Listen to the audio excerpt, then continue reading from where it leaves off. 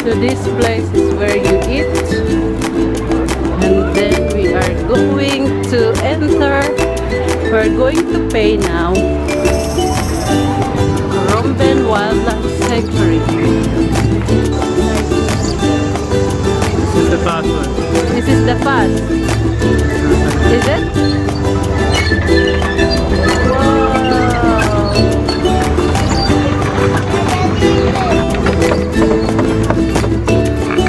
Welcome aboard the Currumbin Sanctuary Miniature Railway. Our little red train will take you right round the sanctuary on this run. We're stopping at all the stations though along the way. And you're welcome to jump out in any of those and catch a later train. Our special attractions. Guys, we are going to watch the free flight bird show.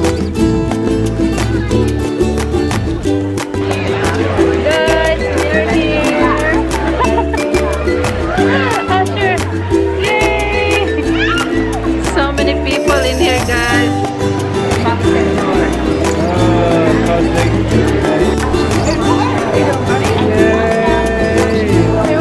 Look at that!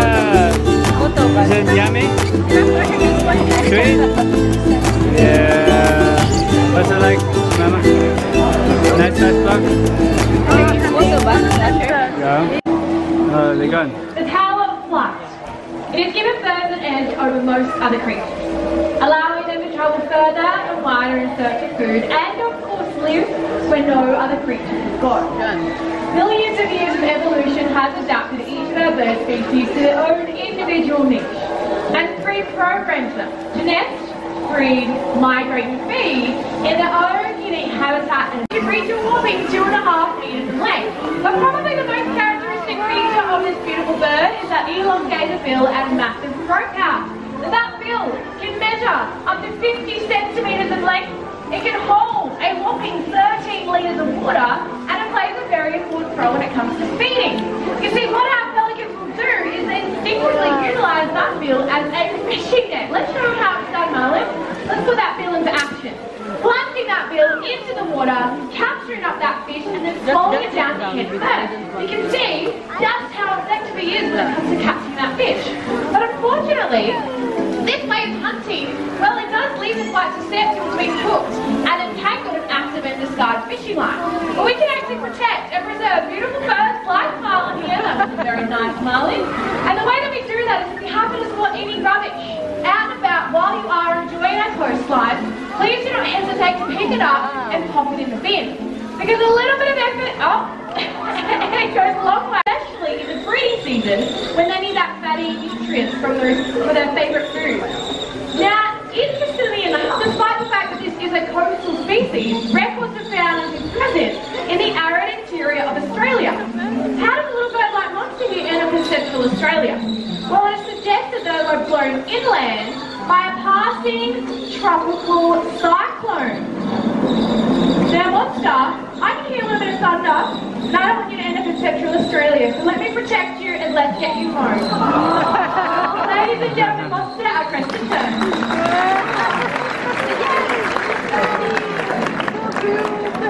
Australia is one of the driest countries on earth, and in the summer months, the heat of the day brings with it the storm season. The rumble of a distant thunder is a warning to us all that rain is on the way. However, it's not the only indicator we can rely on, as all we really need to do is look to the natural world to give us a weather report. Now, it is believed that the increase in the number of black cockatoos heard in an area is a sign of rain to come, and the indigenous people believe that each bird heard in this flock can actually equal 1 day's worth of rain. Given their large size, their raucous calls, and of course their flocking behaviour, black cockatoos are certainly easy to spot as they wing gracefully across the landscape. In a tree canopy. Or maybe it was dropping from the wall, sitting animals and birds at night.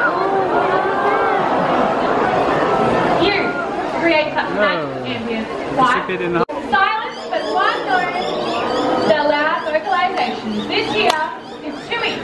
And Tui is a barking now. They utilize that impeccable eyesight of theirs to pinpoint the location of their companions, but also the location of their prey. Hi guys, Spike, say hi. Hi, hi, sure, hi. the big tree. We're going to climb. Going to climb. Look at that. It's okay, boy.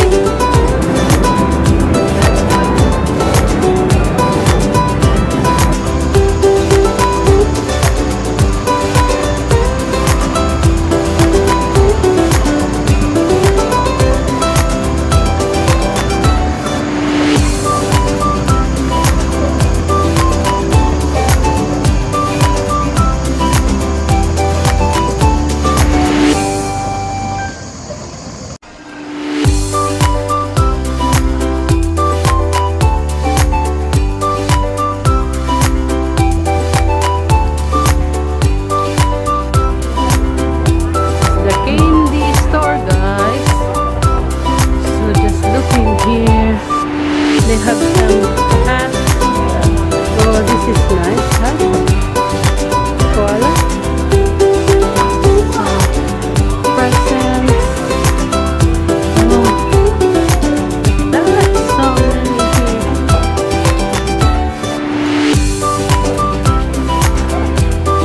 Oh, koala.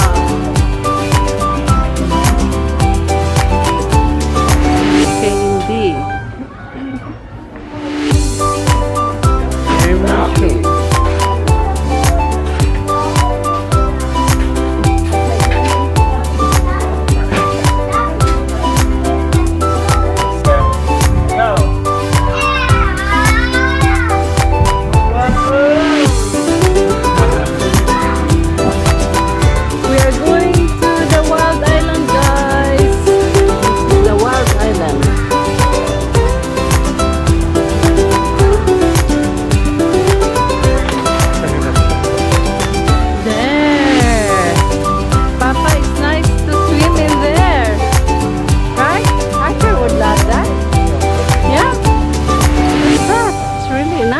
I'll take a video because look guys, so if you want to come here for the summer. Whoa.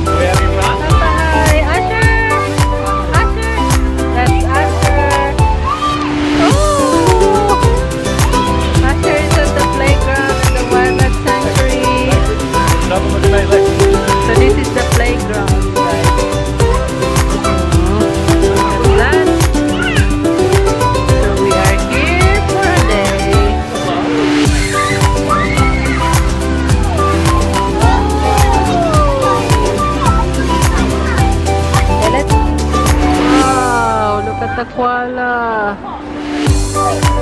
They're just resting.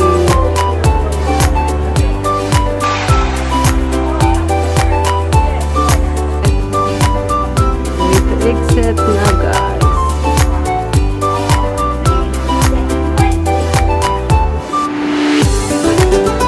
It's a lot of kangaroo and koala.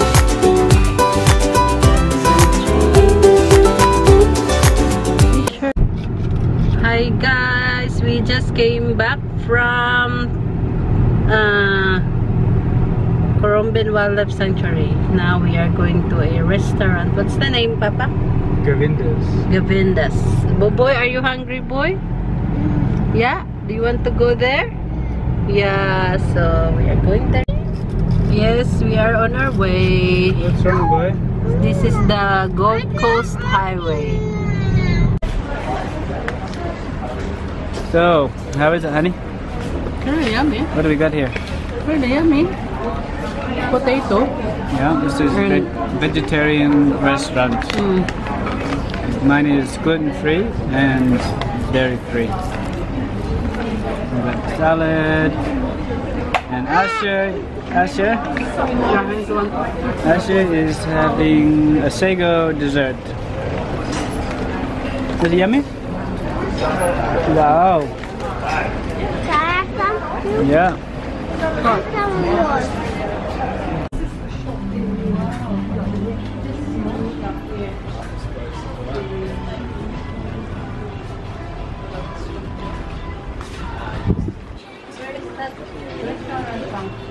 I don't know.